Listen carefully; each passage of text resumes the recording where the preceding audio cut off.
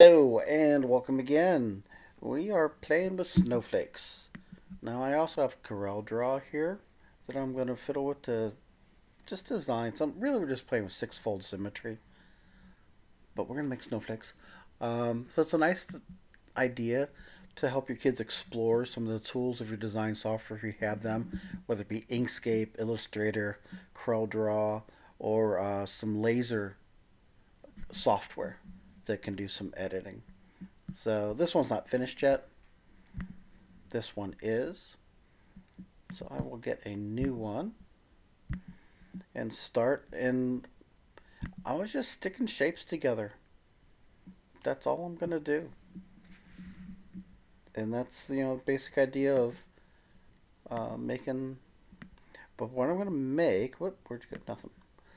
Um, I'm going to make one branch, one strand of a icicle, of a not an icicle, of a snowflake. Uh, so we'll start with that. So there we use shapes. I want to edit that node because I actually don't want a triangle. Yep, that didn't help. Nope, not what I wanted. I was really trying to make something else. So I'll make something else. If I could, I never remember where the line tool is. Draw. There we go. Draw a line. I want to make something like this. But ooh, I don't know if this is gonna actually go together. Good question. Did I make it go together? Okay, it's a shape because merging shapes is kind of important. Polygon. Let's stick a polygon on here. Yeah, penta's fine. Well, I like that rhombus kind of better.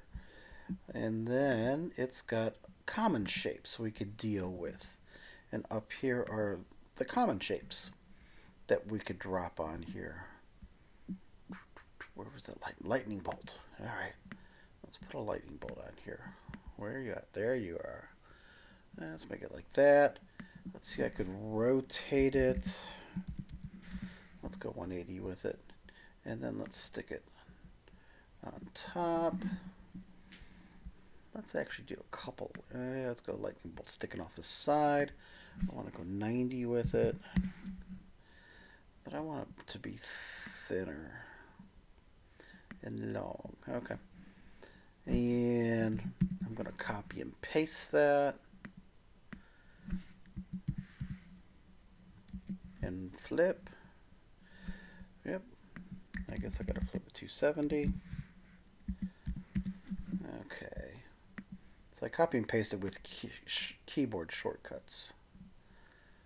And then I'm going to stick it in like that. All right. So I'm just making things up. So we stick them all together. And now, because if I want to laser cut or I want to make this smoother, I kind of got to get rid of these overlaps. So I do that, and all those overlaps went away. Awesome. So now I have a branch to a snowflake. So now I need to make 6 of them at 60-degree angles from each other. So here's what I'm going to do. I'm going to copy and paste. And so there's a second one on top of there. Now I need to click off and then double click on them. And I'm actually double clicking on the top one. And then here's my pivot point. I'm going to bring that out here. I could maybe put it on a corner, but I'm just going to bring it out here. And I'm going to rotate this. I didn't want 90. I wanted 60. Awesome. Yeah, maybe I don't like that so much.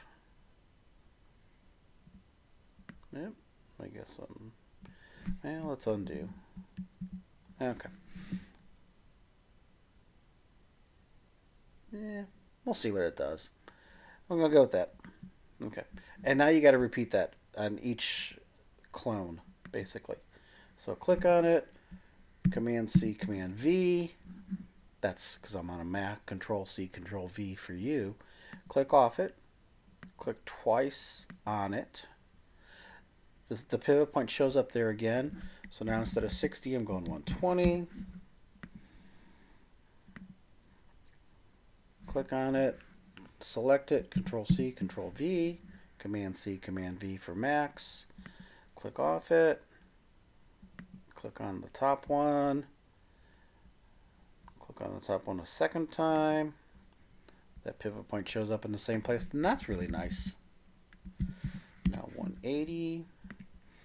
Copy and paste this one. Click off. Double click. That pivot point shows up. We got 240.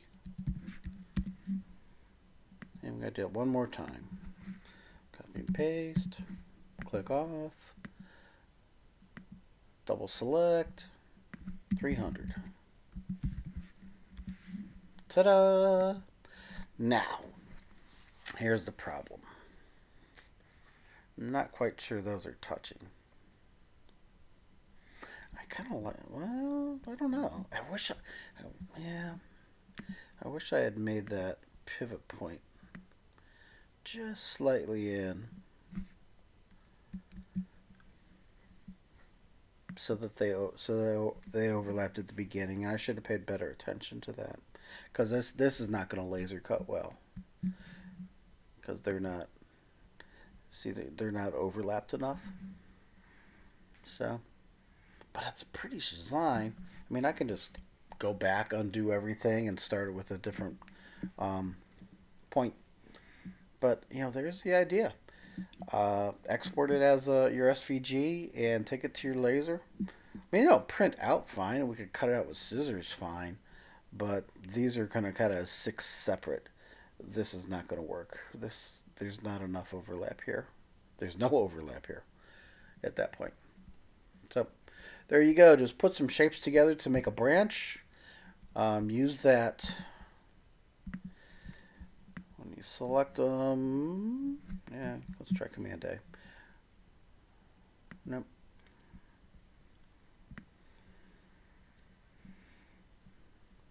I want that merge tool to show up because I can't find it when I go through the tools up here.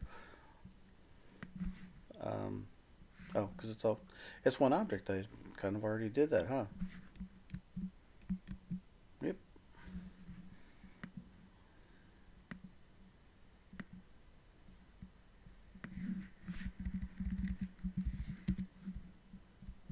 So there's the idea,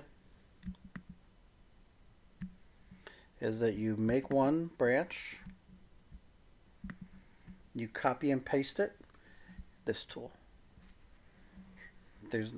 You copy and paste it, and you rotate that 60, 120, you know, work it around, and then you would merge them all together again, combine them all.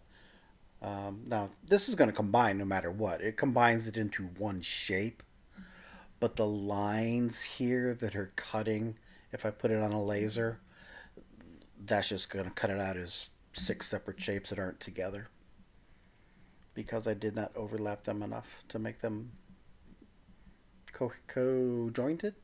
That sounds good. So there's using CorelDraw. Play with your own. Enjoy.